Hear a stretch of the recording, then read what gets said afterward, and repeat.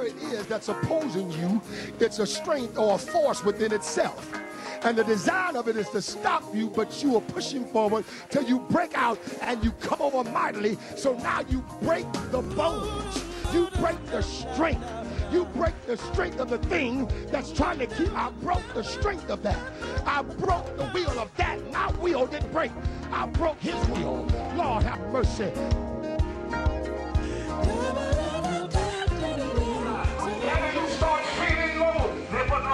Whenever you start feeling depressed, whenever you start feeling sad, pick up your garment of praise, put it on your shoulders, and start praising God. Start praising God. Start praising God.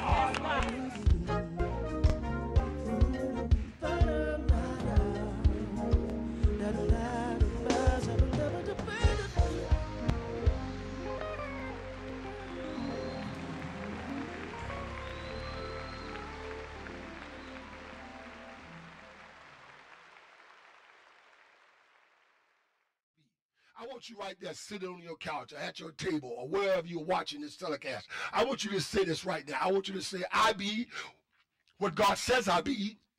I be it right now, and I be nothing else. I'm going to say it again. I be what God says I be. I be it right now, and I be nothing else. Listen to this. He said, be strong. In other words, I want you to have a force. Strong is, of course, having force of will, force of morale, force of intellect, and force of character. So force of will, he's saying, I want you to be strong enough to be able to force your will, to be able to impose your will. What is it that's in front of you right now that's trying to stop your advancement?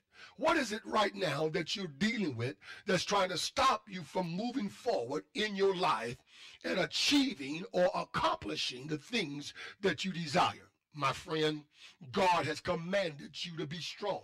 So he's commanded you to have force of will. That is now to have the ability to impose your will against what is seeking to oppose against your will. I'll say it again. He's commanded you to have the ability to impose your will, to force your will on that which is seeking to stop you. I don't care what it is. You have the will to get up. You have the will to keep fighting. You have the will to go forward. You have the will to get the job done. You have the will to get up and face whatever difficulties or whatever problems that may present themselves to you on today. That is, if you receive this word, be strong. If you receive it right now, then you have right now force of will. Secondly, he was commanding Joshua to have force of morale. He was commanding Joshua to be able to force himself to be encouraged. You know, I believe that many times the difference between a person who succeeds and a person who fails is attitude. That's right, attitude. And if the enemy can succeed in discouraging you, if he can succeed in getting you depressed and discouraged and getting you to the place where you don't know how to encourage yourself, then my friend, he's already won the victory over you. But if you receive this word today, here's what's happening to you right now. Force of morale is coming to you. You don't need anyone to pet you or stroke you or anoint you with oil right now.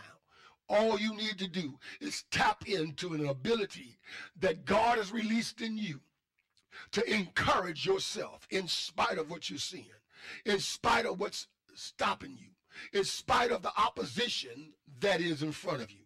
I want you to know, my friend, God is commanding you to be. Number three, he's commanding you to have force of intellect. You know, sometimes the difference between a person who succeeds and a person who fails is their information, their ability to acquire information. Force of intellect gives you the ability to get the knowledge that you need to do the job that you have to do. The Bible says, my people perish for the lack of knowledge. Another place he said, my people are destroyed for the lack of knowledge. I believe that there is a demonic spirit that has attached itself to ignorance. That's right. And that spirit is causing us to experience destruction because there are things that we just don't know. Well, listen. Force of intellect gives you the ability to acquire the information. All intelligence is information, having the right information for what you need to do the job that you have to do.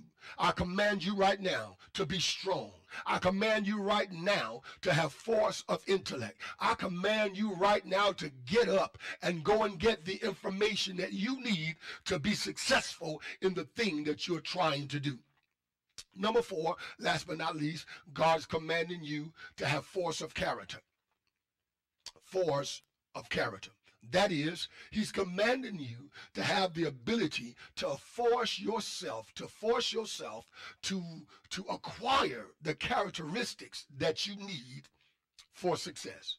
There are things right now that are not conducive for where you're trying to go in you. Character issues, character problems, things that are characteristic of you. Maybe you have in your character a tendency to be discouraged and quit. And that's characteristic of you. Every time it gets real hard, every time it gets difficult for you, you have the tendency to quit. And it's become characteristic of you in every aspect of your life. Well, force of character gives you the ability to force yourself to change. That's right, my friend. To force yourself to change and take on the character or the characteristics that are conducive for your success. Listen to this. I believe that the keys to success here then is going to be, can you change you? Can I change me? Ask yourself, is it the same old me with the same old problems, the same old issues, the same old situation, with the same old circumstances? I'll say that again. Is it the same old you with the same old issues, the same old problems, in the same old situation with the same old circumstances? My friend, if you are in the same old situation, if you're facing the same issues, if you're facing the same circumstances and the same situation that stopped you before, then it is because it is the same old you. Oh yeah.